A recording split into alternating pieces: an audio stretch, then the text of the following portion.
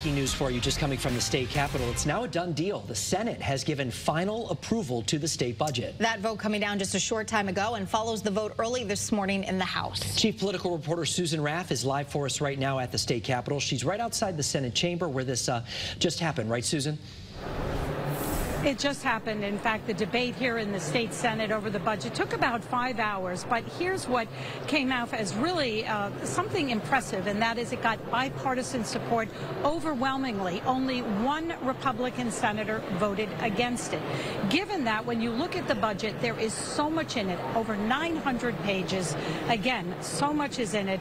And the senators here felt in many ways that what's in it is perhaps the best thing for Connecticut taxpayers. Over 60% of Connecticut residents will be seeing less taxes.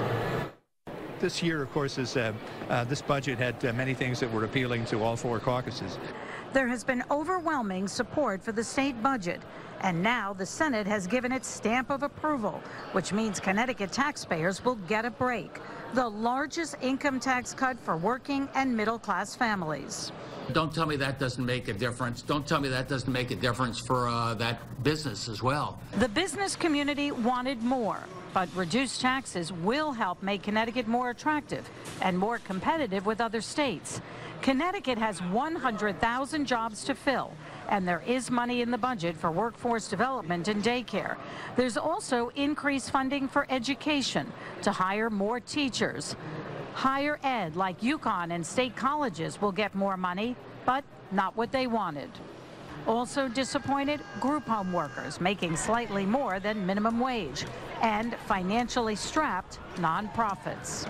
We get it, and so you understand that, and part of our job, as everybody says, you didn't give me all the things we want, but I think we've created stability. Despite a huge surplus, state lawmakers had to work with fiscal guardrails put in place to pay down pension debt and limit spending. The budget overall is a productive budget. It put priorities where is needed, and I think that also put reforms in place. We have to look at living within our means. So Connecticut now has a state budget, and Governor Lamont will sign it. The clock, however, is still ticking, and lawmakers will take up a number of votes or bills that are still on the calendar. But keep in mind, the session ends tomorrow at midnight. It is customary for the governor to address the legislature at midnight, and today Governor Lamont said he was invited and he will speak. So we will have to wait and see. But no doubt the tax breaks this legislative session are something that people are going to remember. For now, we are live at the state capitol in Hartford. Susan Raff, Channel 3 Eyewitness News.